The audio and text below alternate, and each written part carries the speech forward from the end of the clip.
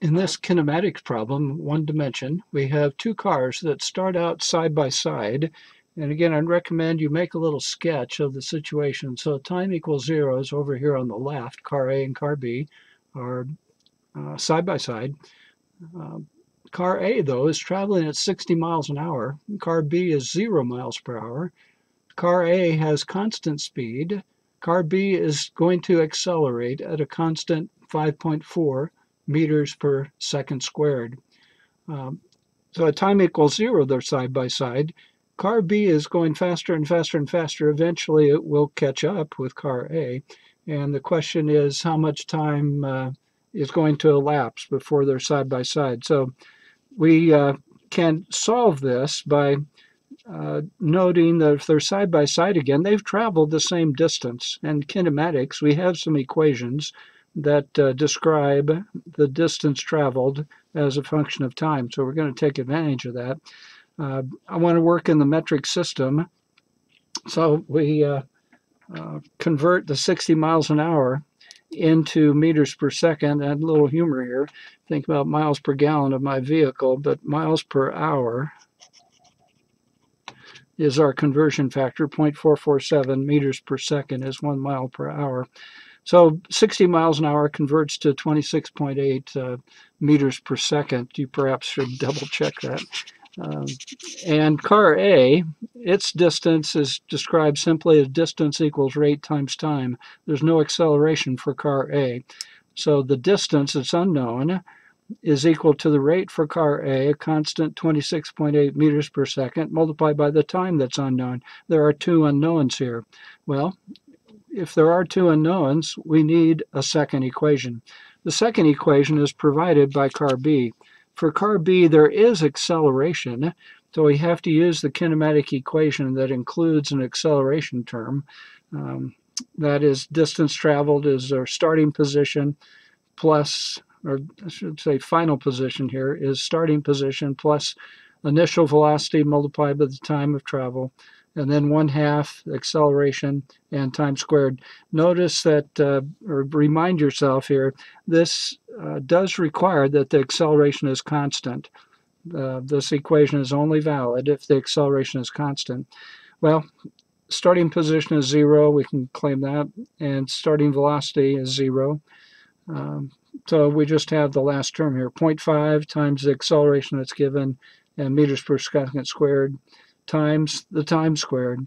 Well, we don't know what x is, but we can equate these two calculations for x. They're both x. It's the same x.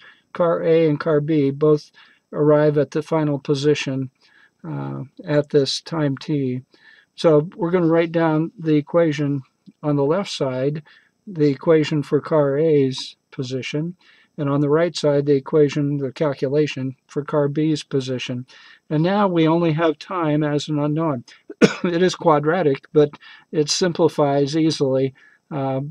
If we would divide both sides by t, we already know that at t equals 0, we're going to have a true statement. 0 equals 0. They're both at position 0.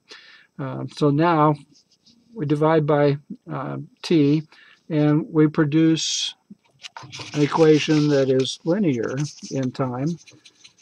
So I'm going to drop the units here, but 26.8 divided by t, we just get 26.8. On the right side, 0.5, 5.4, multiplied by t squared, we divide by t, I have t to the first power remaining.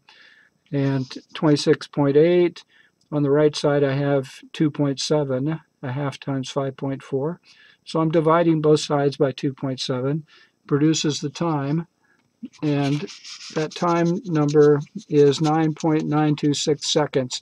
I'm going to round, of course, typically when I would write this problem. So we're side by side, but I'm going to use this time in another calculation here, so I'm going to let you know what it is. But if this was the final number for the problem, we have really two significant figures in the acceleration, but I've always told my students, go ahead and write down 3.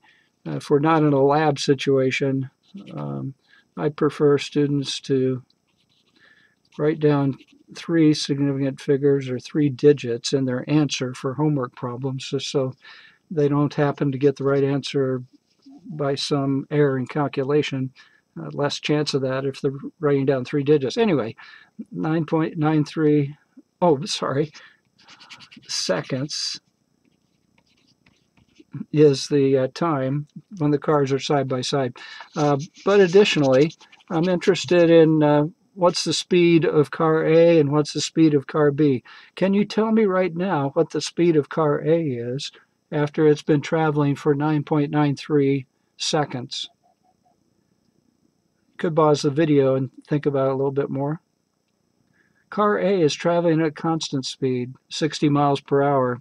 So it's still 60 miles per hour. It's still, and I'll go ahead and put it in the meters per second. When we converted, we found it's 26.8 meters per second. 26.8 meters per second, 60 miles an hour. More interesting, what's the speed of car B? It's been accelerating, started at 0 meters per second. It's been accelerating at 5.4 meters per second squared for 9.926 seconds. We'll round it off, that answer off later as well. Well, to find its velocity, we use the first kinematic equation.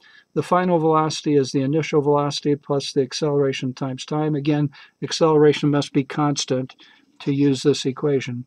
We start at 0 meters per second. We have an acceleration value. We have the time. We multiply those two, and we get 53.6 meters per second. For students in the United States, you may not have much comprehension of what this speed is, so let's convert it to miles per hour. We do this conversion. 1 mile per hour is equivalent to 0.447 meters per second. So to cancel off the meters per second, the conversion factor, the meters per second number has to be in the denominator.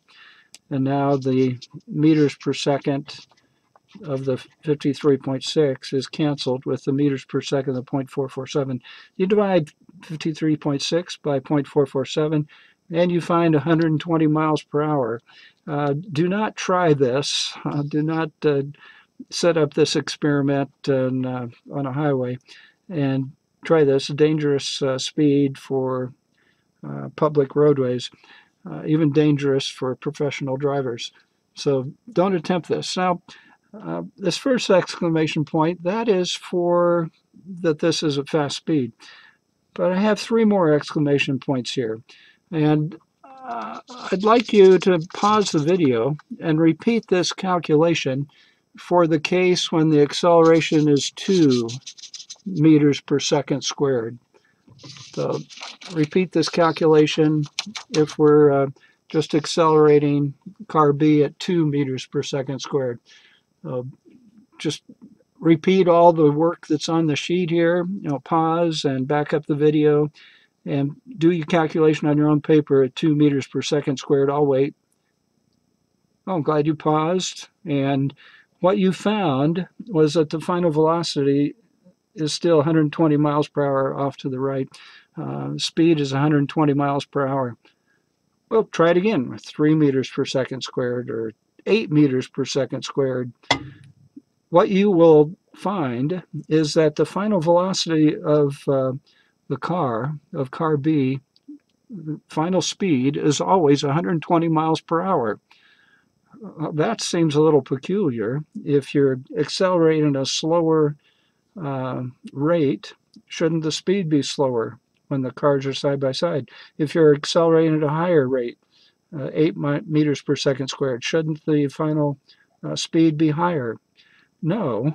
And the answer can be, help you find the answer by taking a look at a graph of speed versus time.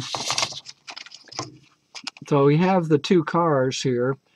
Car A is the constant 60 miles per hour, and you back to miles per hour instead of meters per second.